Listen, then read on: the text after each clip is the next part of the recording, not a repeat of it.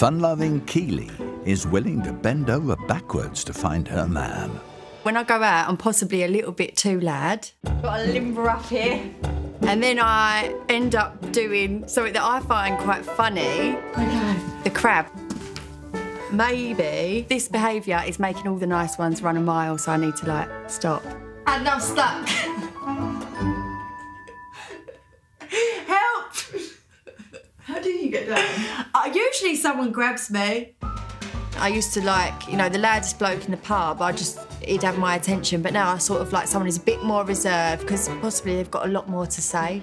Thank you. Need that, yeah? I do need it, thank you. How are you feeling? Oh, I've been all right, but sitting here waiting, looking at the door, my nerves are going. So if you could have Mr. Dreamman sat here, what's the ideal? Dark hair, dark eyes, biceps. And personality? Normally I go for like loud, cheeky and all the rest of it. How does that feel? Is that comfy? Yeah, not bad. So maybe a lad but who knows how to be a gentleman as well? Yeah. Dressed to impress, market trader Ben is armed with the gift of the gab. Bit of a cheeky chappy. Hello, sweet cheeks, you all right? Do you want to have a look at this? I mean, got to put it up to them, see if it suits them. You know, it's all playful fun. Most of the girls like it. Oh, God. How would you rate yourself out of 10? 5. 5 out of 10. Oh, it's horrible. That's very low. That's ridiculous, yeah. 6. No, 7.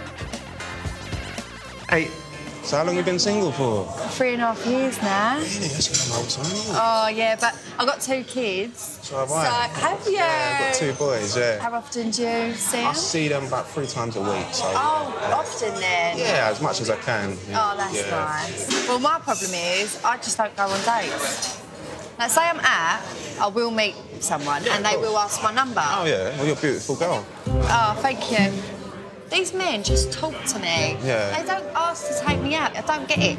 Maybe they're intimidated by No, it. that can't be it. I'm a nice girl. You're gorgeous, though, so... You can have that effect on some people. How long have you been single? About 5 years. I mean, I've had a few relationships since then, but I was in a long-term relationship, so... How old are we talking? We're talking school times, yeah, we're talking school. I sort of knew her from a young age, but we didn't really do anything for a little while, and then we got to, like, that curious age, and then, yeah, it's like, had kids with her. Yeah. We was childhood sweethearts, grew up together, and, you know, you look in someone's eyes, you know, say love at first sight. I'm a true believer of that. But started to notice something wasn't right. I think what it was is we was together so long, I think she wanted to experience other things and different people, then it just wasn't working, so that was it. Oh, God, that's bad. It was bad, yeah. It just shattered me. Just feel like a broken mirror. The mirror smashed, and I was just there trying to pick up the pieces and put myself back together again, you know what I mean? That's exactly how it felt, yeah.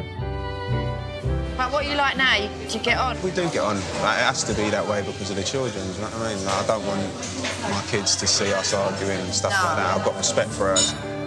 I do miss the family unit in that sort of sense. I think that's what I'm sort of searching for still. Do